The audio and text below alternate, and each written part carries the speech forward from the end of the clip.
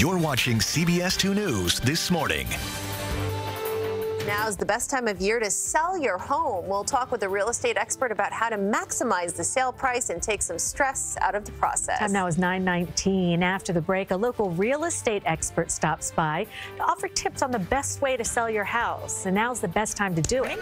Well, May is considered the best time of year to sell your home. And in some places, the month of June is also a good time to unload that house. There is a lot you can do to make sure your property gets top dollar. Joining us now with some helpful tips is Stephanie Mallios, a New Jersey realtor with more than 30 years of experience. Welcome. Thank you. Thanks for having me. So busy time of year for people like you. It's spring market, busy season, as they say. And why specifically now, this time of year?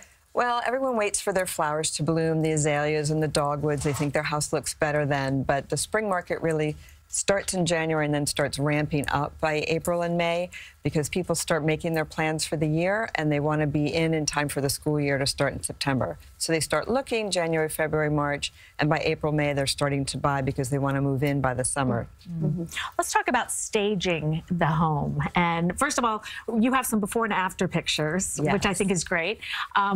Let's look at the first one. I think it's there we go. It's an empty place. Yes, the people had lived there for 50 years, so we moved them out, and then we painted the house, sanded the floors, put new floors in, changed out all the light fixtures, and then we virtually staged it, but it wasn't quite popping, so we actually physically staged it, and it sold the very next weekend. Wow, and so staging, just adding furniture, changing furniture, could add something like $50,000? Easily, because most people can't visualize a space. They think they can because they watch HGTV, but when you go into an empty room, you can't quite understand the proportions and how it really works. Can you really fit a king-size bed in this bedroom?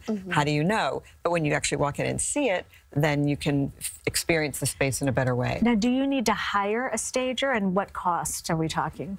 I, as a realtor, will do sort of an initial staging assessment, but I have a stager on staff, and I send them to every listing that I have, and they kind of evaluate, can they fluff with what the owners already have, or do we need a full-on stage?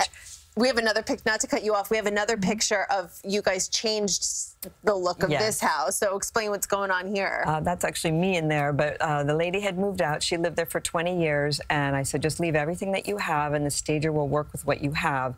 And so she sort of moved things around and reset the stage a little bit and used the lady's own furnishings. Wow. That's a big difference. That's right? a huge difference. Yes. But again, I'm just curious about the cost of a stager, like the range it can be. The first one that was a complete stage, that's $5,000 for 3 months. So it's with American Furniture Rental, and they actually brought all the furniture, the designer set it up and did everything. Everything in there came from one place. And it's a 3-month contract.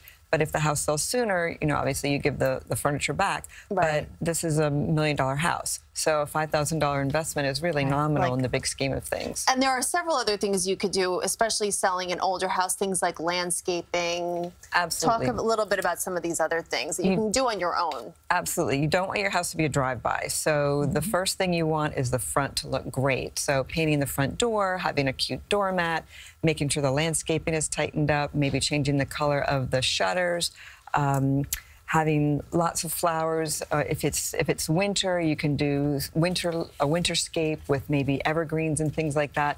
So there's a lot of different things you can get to make the front look good. And then obviously if potholes in the driveway, don't have those. So even just seal coating a driveway can hide a lot of little ills. And you've got some really good tips for inside the home. I mean, like even pet odor and... Yes, smell is a big one. And most people don't notice that their house smells a little off because they're so used to it. So pet odors, no incense, no scented candles. A lot of people are allergic.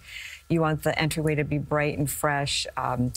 Just even towels in the bathroom. Leave the tags on and return them to the store when your house is sold. You don't have to actually invest in anything.